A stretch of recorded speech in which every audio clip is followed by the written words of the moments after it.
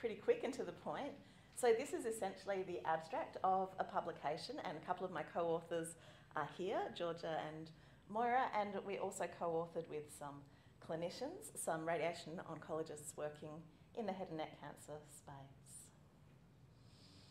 So the objective was an exploration of people's experiences. I also want to throw out the patient word, but you know, it sometimes happens, and it's happened here. Their experiences of communication with health professionals following a diagnosis of head and neck cancer. It was qualitative research based on social constructionist theory. So it's really the science of stories. These 21 stories of people's experiences focused around communication threw up some very interesting themes we identified out of the stories they told. Essentially, the loss of ability to speak can be both a physical side effect of treatments in head and neck cancer and can also be a holistic experience of silencing. People found the loss of their ability to communicate clearly to be very distressing and traumatic, but it wasn't just the loss of voice. It was also to do with some different kind of tensions within the relationships that they felt with the health professionals that they had become, you know, very dependent on and were seeing a lot of.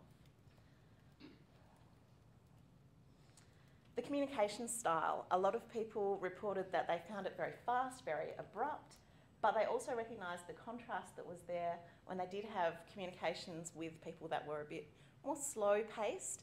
Not that they necessarily were moving slowly and working slowly, but their communication style was a bit more paced and mindful. Here's a quote from one of the participants who said they felt like it's a production line. They don't have time for any conversation, or the conversation is all about the treatment.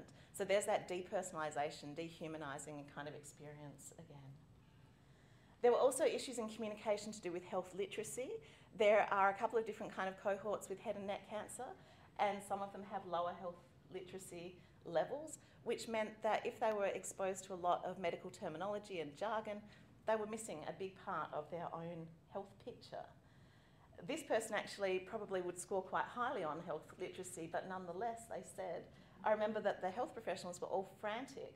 They were talking in medical language, talking to each other in medical language, so they felt like an outsider in the communication about their very important health treatment decision that they needed to make.